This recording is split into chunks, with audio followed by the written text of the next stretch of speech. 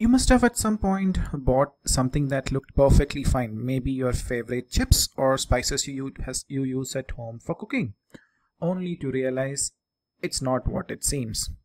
Frustrating, right? Well, sometimes people mess with our food on purpose, and that's called food adulteration.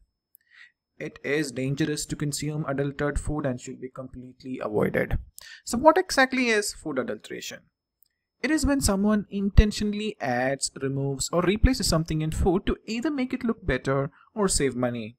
This could mean removing an important component from the food, or mixing it with low quality, inedible, or cheaper substances. Or it could be mixing of harmful color with the food. For example, instead of using proper oil, if reused oil or a cheaper low quality oil is used, that is adulteration. Adding harmful colors to make food look more appealing is another common type of adulteration. And there are even worse cases like mixing small stones, fine sand, iron fillings, urea, horse dung, or sawdust into food products. Yes, shocking, right? It is shocking. And it is very common as well.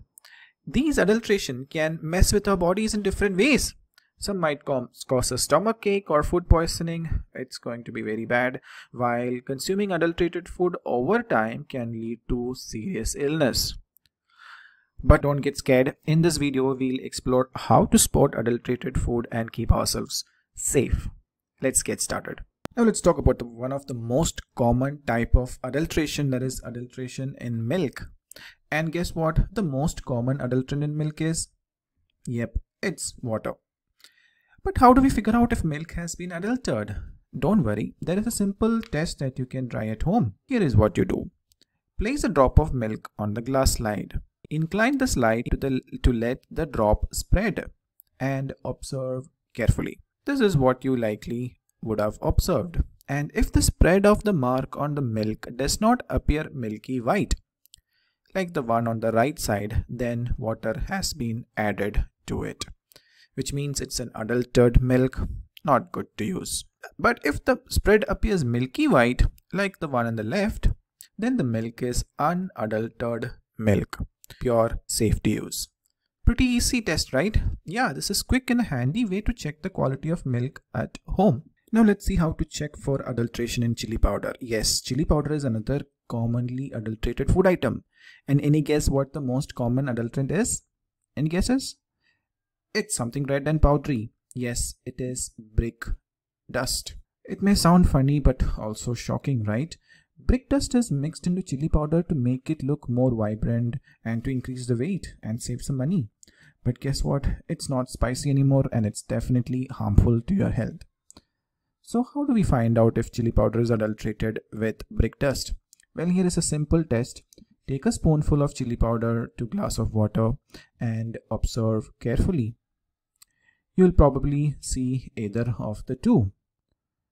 Now, if you see a red layer settled at the bottom, that is the right one, it means chili powder has been adulterated with brick dust. And if there is no red layer at the bottom, then congratulations, your chili powder is unadulterated and safe to use. It's a quick and easy way to ensure that your food is safe and free from harmful adulterants. Now let's figure out how turmeric powder can be adulterated. One of the most common adulterants in turmeric powder is a chemical called metanyl yellow. As the name suggests, it is yellow in color, making it easy to mix with turmeric without being noticed. Remember, having chemical in our food is never good for health. So how do we find out if turmeric is adulterated or not? Here is a simple test. Take a pinch of turmeric in a test tube, add small quantity of water and shake well, and add few drops of concentrated hydrochloric acid. Observe carefully. Now this is the solution of turmeric in water, and when you add hydrochloric acid, the mixture turns red. And the red color does not disappear, means the turmeric has been adulterated with metanyl yellow. However, on adding the hydrochloric acid, the mixture turns red and in some time it turns back into yellow. Then we can say that it is an unadulterated turmeric powder, safe to use. Simple, right? The steps helps ensure that the turmeric you're using is free from harmful chemicals and safe for cooking. So let's move on to our final adulteration test, that is finding adulteration in rava powder. And what do you think is the most common adulterant in rava? It's iron filings. Can you believe that? It's shocking, right? Yes, and of course it is very harmful to our health. So how do we check if there are iron filings in rava? It is actually simple. Take a magnet and pass through the rava powder. Observe the magnet carefully. If you see iron filings sticking to the magnet, that means the rava is adulterated. It is not safe to use.